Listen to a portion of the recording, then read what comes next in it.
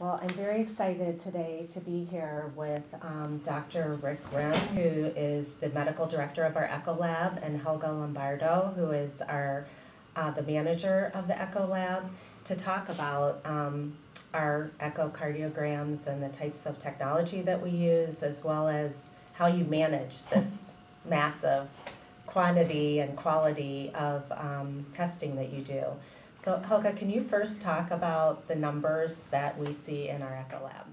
So on a daily basis, we see about 300 to 330 patients a day, including the OR and our family health centers. We also this year reached our highest number ever, which is exciting for us, 84,000, which is an awesome number for the year. For the whole year. And it is a daunting process, but we're very well organized. When something is this large, you have to be organized and have a great team that you can work together and make sure that everything is handled daily, and if issues come up, that you can communicate together. Mm-hmm. So Dr. Grimm, how do you measure quality? How do you follow that? Well, first of all, for maybe those that aren't fully aware, echocardiography as a technique in cardiology is the backbone of what we do in cardiology and cardiology diagnostics. It's the most important, I believe, diagnostic test that we do in cardiology. It's commonly performed, it's non-invasive, and it provides us with just tremendous data about all aspects of the heart. The only thing that it really does not look at in detail are the arteries that supply the blood flow to the heart, but every other aspect, from the heart function, the valves, the pressures, the hemodynamics of the heart, all aspects of cardiac physiology are all able to be evaluated with echocardiography in a standard test that usually takes between 45 minutes and an hour in a given patient. And as I said, it is all non-invasive.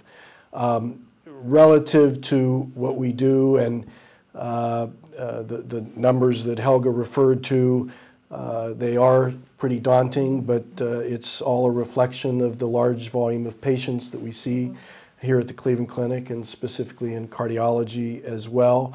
And the large, not only numbers, but the complexity of the cases, the pathology of the cases that we see, have basically dictated that we need to be not only able to manage that volume, but able to perform at a high quality despite that large number of patients that we're seeing. And that can be a challenge, but we feel we're up to it, and we've been doing this for many, many years, many decades, and in fact, cardiac ultrasound here at the Cleveland Clinic dates back to the 1970s when it was first being performed in our laboratories, and our lab has always been considered a pioneer, among the pioneers relative to the development of echocardiography, cardiac ultrasound, and the evaluation of cardiac hemodynamics. So we have a very proud history. We've I believe, kept up in every way, shape, and form relative to the state of the art with regard to what we do. And yes, quality is obviously of utmost importance to our lab and to our ordering physicians that require our services. So we used to think of echo as just going into a room and just looking at the valves, pretty much, and heart function, but now it's used for so many different things. Can you talk a little bit more about some of the other uses than just valve disease? Exactly. So just beyond diagnostic capabilities, it's used to actually guide procedures. And again, that's something that's been used here at Cleveland Clinic for many years. In fact, in the operating room, we utilize echocardiography, cardiac ultrasound routinely, and have been for decades there as well, to not only diagnose cardiac pathology before the procedure and those aspects of cardiac pathology that may not have been appreciated prior to the patient going to the operating room. But then we also guide valve repair procedures that the surgeons are doing. not only in evaluating the mechanisms of the valve abnormalities, but then assessing the result of a valve surgery, for example, that's being conducted. Likewise, in the cardiac cath laboratory, now with a lot of these procedures being done percutaneously rather than as a result of thoracotomy procedures being required. In the cath lab, we're also not only evaluating the cases for candidacy for the procedure before the procedure, but also once, for example, the valve is being placed in the case of TAVR procedures, for example, we're evaluating the results of that implantation and the potential success or in rare cases failure that we identify as well. So cardiac diagnostics, ultrasound diagnostics are critical to be able to guide those procedures, yes. And Helga, how are the, so you work with, there's echo technicians, they work closely with the doctors. How does that all work together? Well, we have a really great relationship with our physicians in the sense that they expect high quality studies from us. When we bring on a new sonographer, we literally spend anywhere from 3 to 6 months training them one-on-one, reading with the physicians, getting as much detail, getting them really to understand physiology, because we really do focus on quality here. And I think having a great relationship with the docs and reading every study after we're finished with it is huge. It allows people to learn both on both ends, but also for the physicians to give feedback to the sonographers instantly so that they know next time maybe this is what they need to do, or they need to go back and get a few more images. But we emphasize a lot of time and care on training, and then also communicating with the physicians. It's probably hard to keep up with all the new technology and things like that. So do you do training, or how does that work from a yearly basis? So a couple times a year, we actually have the vendors come into our lab with their product, and we have from 5 to 7 p.m. we have in-services with the vendors themselves, each vendor.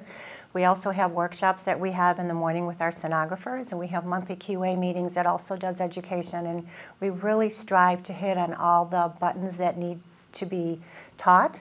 And again, with the physicians, incorporating our knowledge with their knowledge and coming up with a product that really shines in our lab. And you're very involved with obviously education and research. We need to be, and I was just going to add to Helga's comments that we in fact have a training and education coordinator that is a sonographer, one of our lead sonographers. We have a management team of lead sonographers that Helga heads up, as well as two trainers and a training and education coordinator that does nothing but coordinate lectures and quality control sessions, does training herself as well, and is very active in that, and also updating new technologies that are coming out. We're very proud that we have a very state-of-the-art laboratory. All of our equipment is really the latest, greatest in terms of its capabilities. We feel that that's necessary not only for us to perform at our highest level in our laboratory, but to give us the highest capabilities relative to diagnostics. So that is critical, and it's an ongoing, continuous training process that we, again, are very proud of, and we feel is critical to our success, in fact. So if you were going to express to other healthcare providers, or when people come here to even look at your lab, what are the major points that you would point out to have a successful lab? Yeah. Clearly, the staffing, the sonographer training, and personnel is critical to our operation. We have, in the main campus alone, over 50 cardiac sonographers that we have in our laboratory conducting examinations, and we take great pride in their training and education, and all of them are just wonderful people, very knowledgeable, highly skilled, and as opposed to a lot of diagnostics that are performed in medicine, CAT scans and cardiac MRIs, et cetera. These are machines that highly sophisticated pieces of equipment, but the machines themselves acquire the data and require obviously high technology to do that. But in our case, the images are actually generated by the sonographer, by a human being. And so again, their skill in training and education and acquiring those images is quite high, and in fact, and sometimes somewhat unfortunately underappreciated. But that in conjunction with close physician interaction and involvement, which we take pride in maintaining in our laboratory, and we have on any given day 8 cardiologists that are staffing our laboratory that are immediately involved and associated with the acquisition of these images, these pictures, is an important mantra of our laboratory and what we do every day. So I think that interaction is very important. Not always the case in a lot of different places. They do operate differently in some centers, but we feel that's critically important here. Yeah. Do you have anything to add, Helga, for when visitors come? Is there anything that you'd like to highlight and show? I'm just really proud of the relationship that we have with the physicians, and to be able to go to them, the sonographers feel comfortable to go to them with questions, for them to ask and get the information that they need to do the best job that they can do. And that doesn't happen everywhere, and we take it for granted here. I fully believe that it's one of the best things. The one-on-one is probably the best way to learn that you can offer to anyone. Well, thank you both for joining us. I think you provided a lot of information, and thank you for listening. Thank you. Thank you. Yeah.